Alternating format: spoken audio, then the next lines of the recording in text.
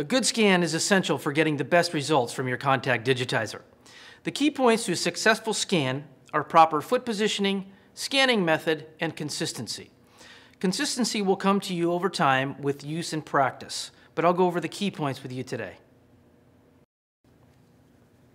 Let's cover some key features of the Digitizer. The heel guide is used to place the heel correctly on the Digitizer. The toe plate toggles to the right or left to match the sulcus of each foot. Notice how the curve of the toe plate changes. This helps the software identify which foot is being scanned and reduces the forefoot contour during the scanning process. Use the laser line to help with your heel centering, turning it on and off using your remote control. Correct foot positioning on the Digitizer is key to a successful orthotic. When placing the foot on the pin array, first center the heel flush against the heel guide. If needed, use the laser line to help with rear foot positioning. When the laser line bisects the heel, then it's centered correctly.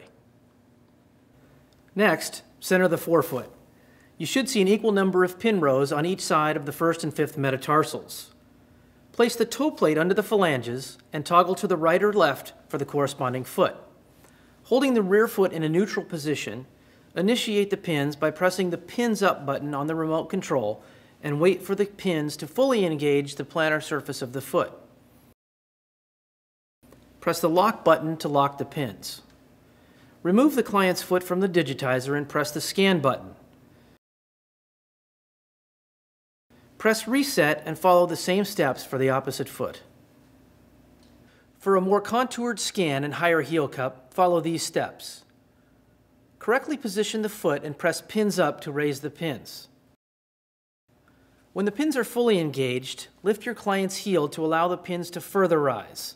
Then guide the heel back down, centered and flush against the heel guide.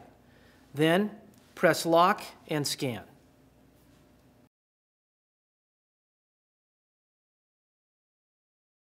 There are 3 ways of scanning your clients with the Amfit Digitizer: seated, semi-weighted, and fully weighted. Seated scanning is generally indicated for clients with stability issues, but is also a preferred method for practitioners that want to capture the non-weighted foot. Use a stool with adjustable height that allows the client to sit comfortably with their knee and ankle at 90 degrees. Then, correctly position the foot and scan as previously instructed. Semi-weighted is the most widely used method of scanning with the Contact Digitizer. Have your client stand in front of the Digitizer and bring their right or left foot up to the pin array. Instruct them to leave the opposite foot on the floor, keeping most of the weight on that foot. Make sure the ankle is at a 90-degree angle. Then, correctly position the foot and begin scanning. Full weight bearing is generally indicated for making an accommodative comfort device. Position your client with both feet on the Digitizer stand. Place one foot on the pin array, making sure the opposite foot is positioned in the same manner, shoulder width apart. Instruct the client to distribute their weight evenly between both feet. Once their foot is positioned properly, begin scanning.